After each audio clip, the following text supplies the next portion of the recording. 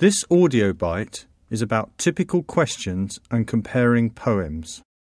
When you're doing the poetry section in the exam, pick which question you do carefully. You won't have studied all the poems. They're divided into 2 groups and most classes just study 1 group. So, go for the poems you know. The question will usually tell you one of the poems you should write about and let you choose the second one, like this. Compare the ways in which poets describe a place in Blessing and in one other poem. So you need another poem in mind which deals with place. It sounds difficult, but there are lots to choose from.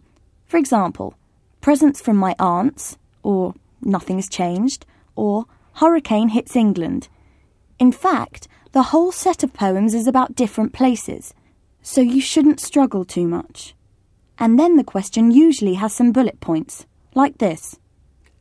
Write about what you were told about the places, the language used to describe these places, and what the poets think about these places. You should answer these questions.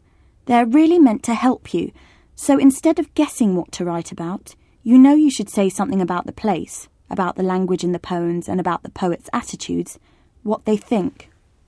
So if you chose Nothing's Changed, you could write about how the place was full of weeds, but in the middle there were 2 places, a cheap cafe and an expensive restaurant. You give all the details about these 3, then write about language. For instance, the poet uses lots of contrasting words to describe the places, such as the single rose in one and the spit on the floor in the other. He also repeats the word glass or pane to show the invisible barrier between people. And finally, you deal with his attitude. He's angry and he can't see that it's going to change soon. Now that's a very quick version. You'd have to write a bit more than that. You'd also have to compare it with the other poem. You can compare the 2 poems as you go along. If you were writing about the first point, you'd add that in Blessing, the place is very different. It's very dry, but also full of life when there is water. You don't have to compare as you go along. You can write the bullet points about the first poem, and then compare it with the second. Both ways are fine.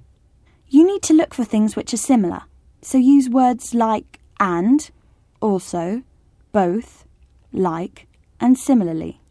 And look for things which are different, so use words like but, unlike, however, and alternatively. There is more information about individual poems and other audio clips, and you can also look on the GCSE Bite Size website for extra ideas.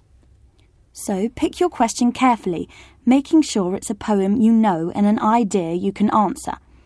You should write about a second poem, so again make sure it's one that has something to say about the question. The bullet points are a guide to help you, so answer them all.